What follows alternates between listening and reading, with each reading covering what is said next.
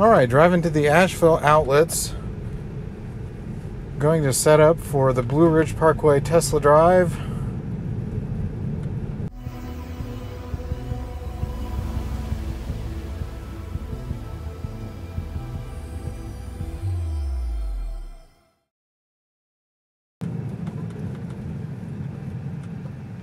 Come on. Why am I so far away from the side?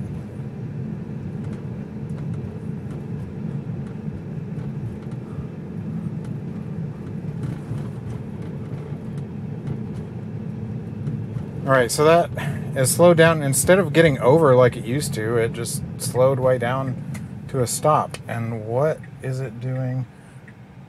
Okay, it went way over to the side here. Yeah, that's super jerky. Alright, I'm in the middle of the road. It was actually going over to the left.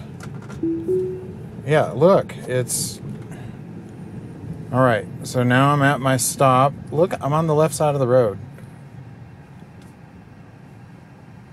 Alright, so I removed that first stop.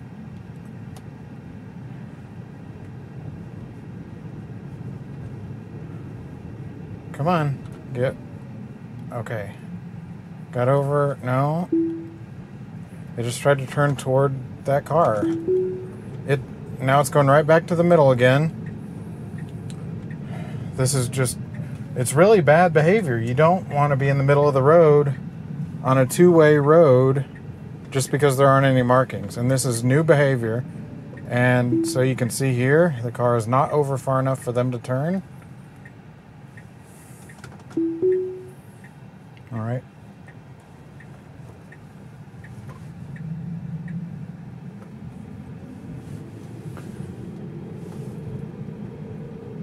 So I don't know if you can see on the camera, but little chip that I had from 2 years ago over on the side of my windshield has decided to spread today.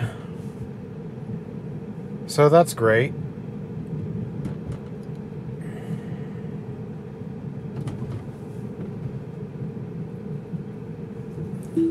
And it's not getting over far enough. People have to come across the yellow line going the other direction because of the parked cars. And so you're supposed to, on this side, get to the right of the lane so they can get through. So we'll see how it does here. Looks like this car is going to pull out. Okay, that was okay.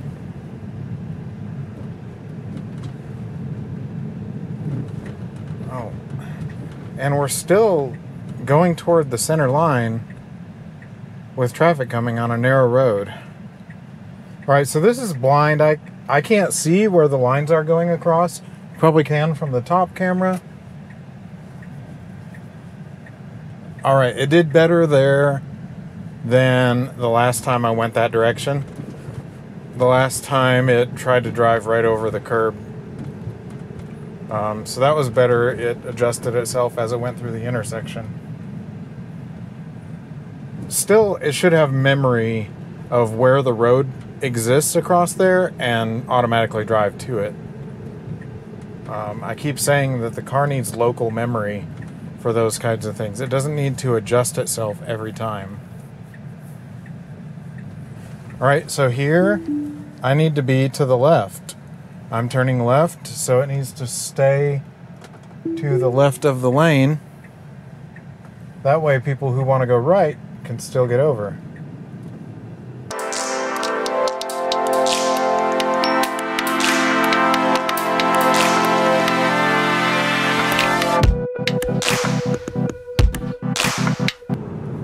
Alright, the car's not slowing down. There are police cars with flashing lights, which indicates that you should slow down.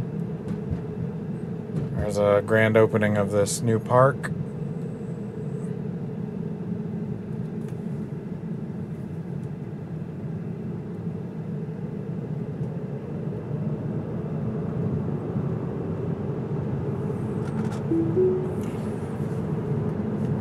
So that is the police chief that I waved to. He is actively looking into buying a Tesla for the police department.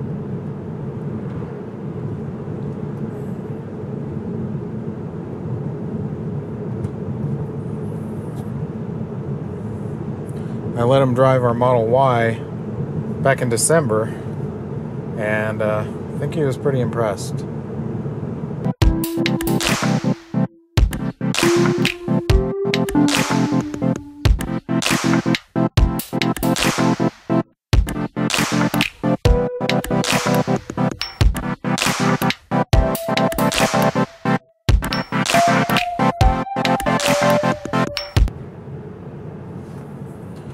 Alright, I'm going to disengage here because I do not want to be behind this dump truck. Oh, that's narrow. Oh, semi pulling out too.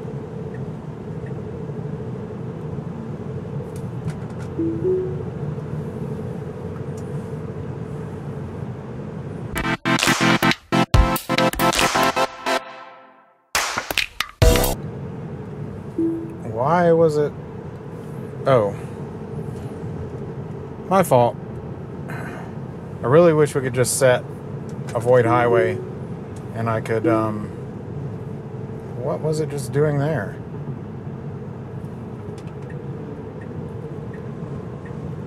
I'll have to look at the, I don't know what it was trying to do right there.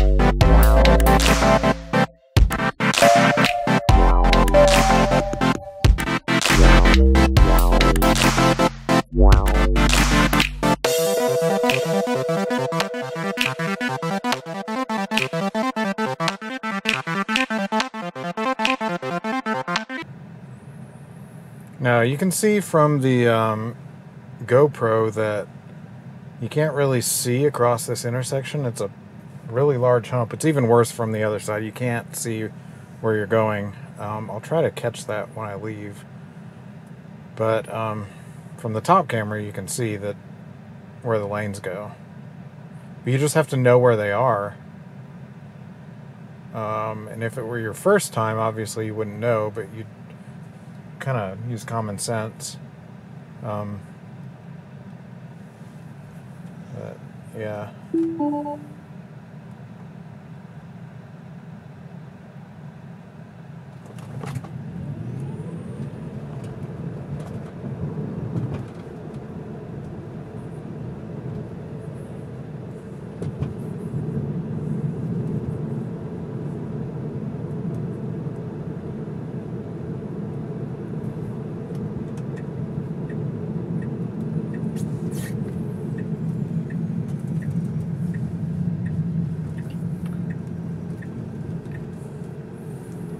So anyway, I wanted to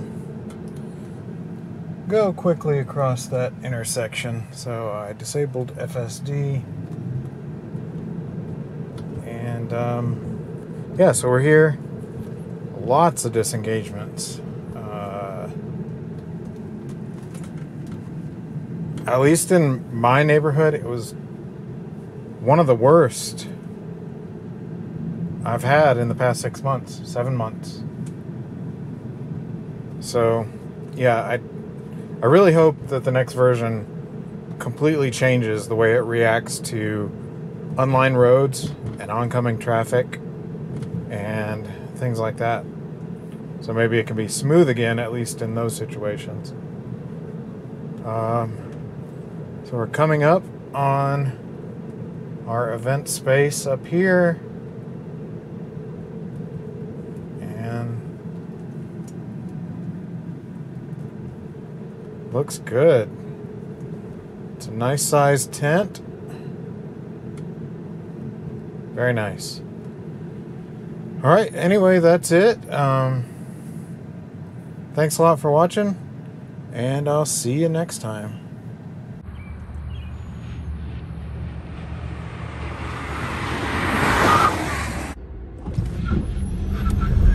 Oh my gosh. Oh. Oh.